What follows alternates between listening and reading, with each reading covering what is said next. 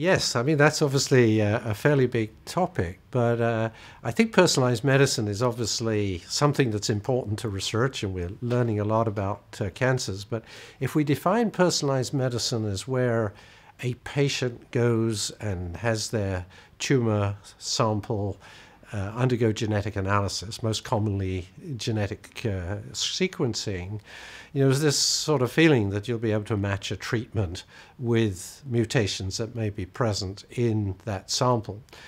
And there are problems with that. I mean, there is no doubt that there are some patients with common mutations or common expression of genes like HER2 in breast cancer where there are treatments that help. But when it comes down to an individual patient getting their own tumor sequence, there are several problems.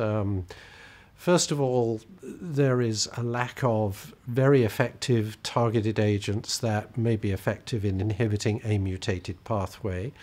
And those agents are actually quite toxic. Their toxicity is different, but they're often just as toxic as chemotherapy. So using them together is almost impossible. And you can understand that because they're inhibiting pathways that are only minimally changed from the normal pathways in our cells that are important for the cell to function. So that's one problem. Another problem is that tumors are very heterogeneous.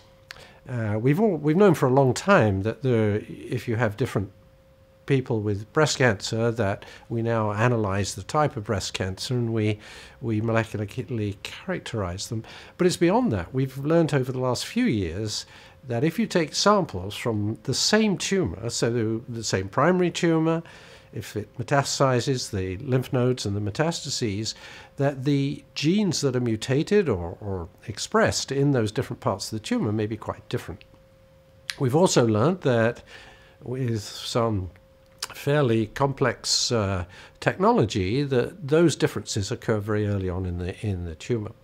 So essentially, the thought that you take a tumor biopsy and can characterize it and treat it is rather simplistic, because when you take a biopsy from one area, it may be actually somewhat different from a biopsy from other areas.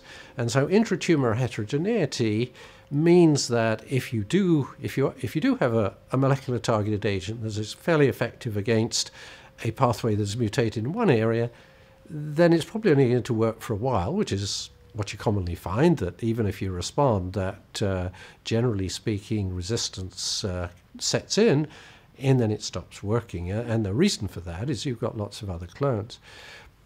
We don't really know how many of the mutations are really driving the tumor, enabling cell survival and tumor proliferation. A lot of them may be just sort of passenger mutations, if you like, that don't influence that.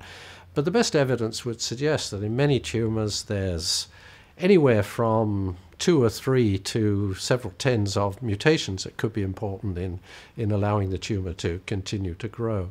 So that's a very big problem.